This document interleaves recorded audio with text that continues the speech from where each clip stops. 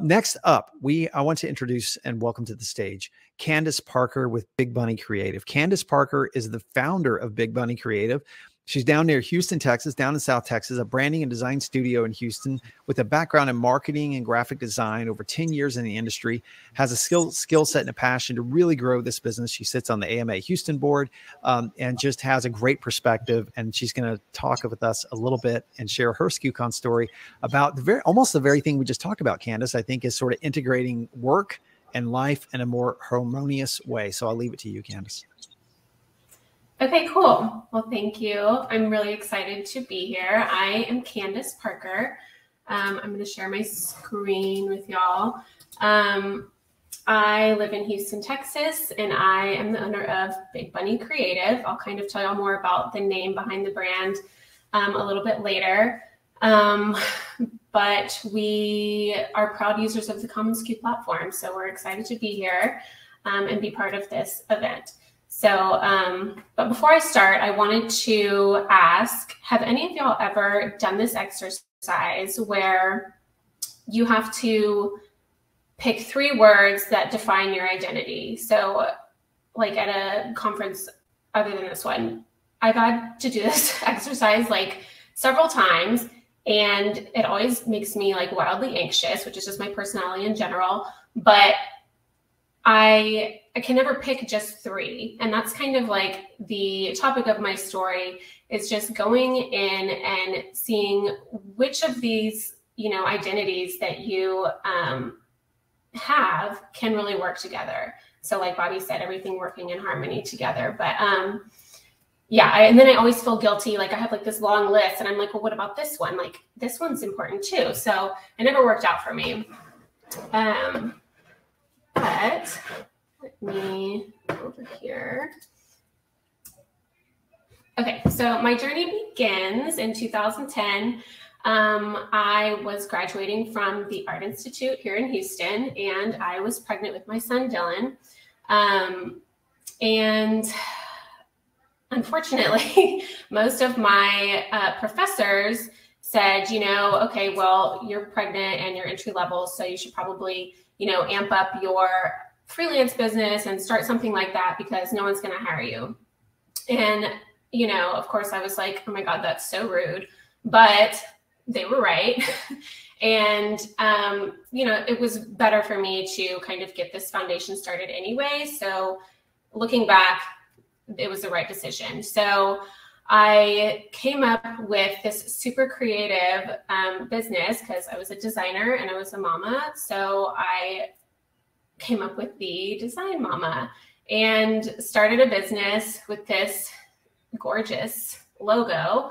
It's hard to look at, but that's kind of where my journey began. And little did I know that I was already like compartmentalizing myself into these roles. So it's kind of ironic, but later on, I was lucky enough to get a job as entry-level designer at Igloo, the cooler company. It's out in Katy, Texas, outside of Houston, in the middle of nowhere. And this is actually a picture of my son and I. This is me in my goth phase with the pale skin and black hair, but they like to use their employees as models. So we got to do that, and that was super fun. That's him as a little baby. He's 10 now. So, but working there and working at different agencies, throughout the next few years, I realized, I can't break out of these boxes.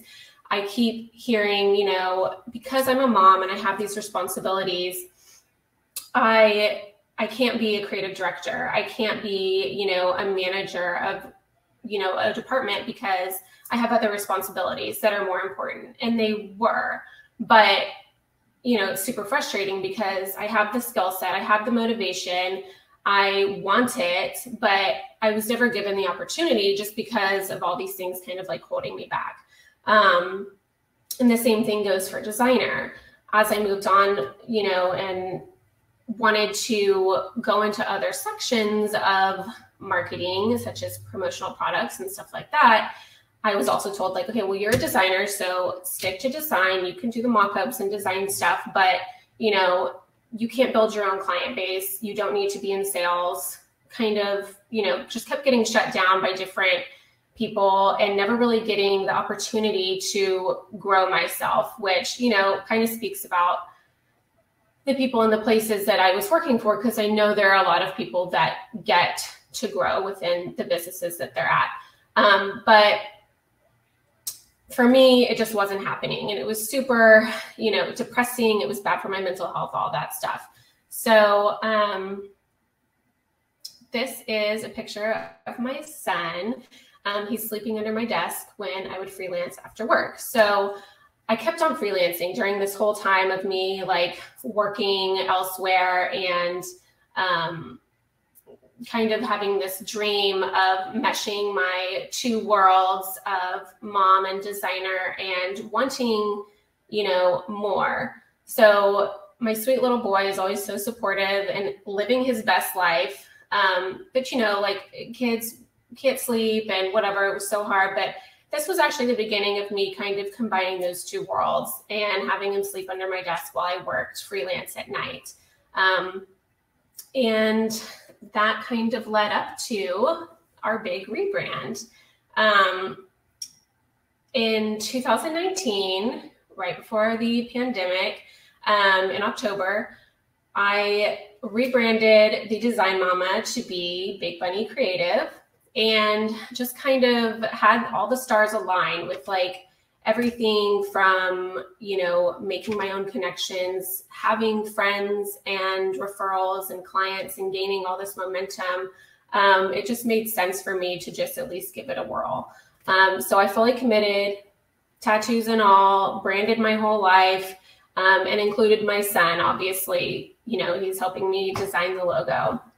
And really just empowering myself to, you know, after 8 years of the struggle bus, and being like somewhat unhappy and in these boxes, just growing and doing my passion. And it was really a fun time and a fun business to start.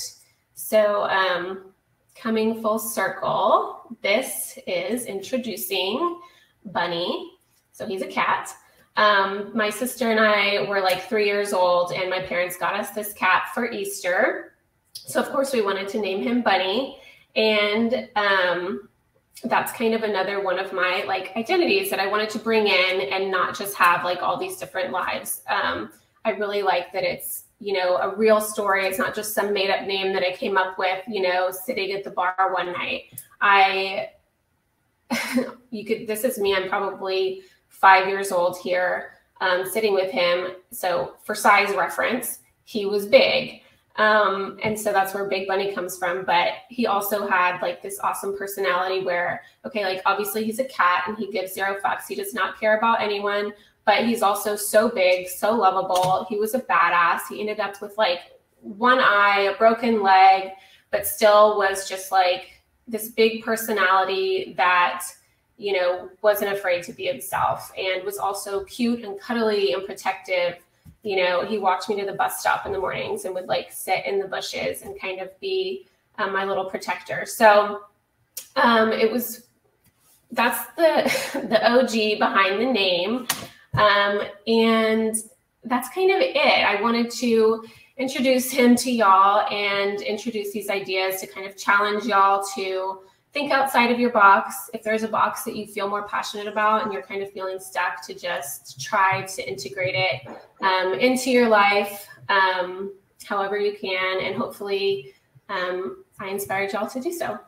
So thank you.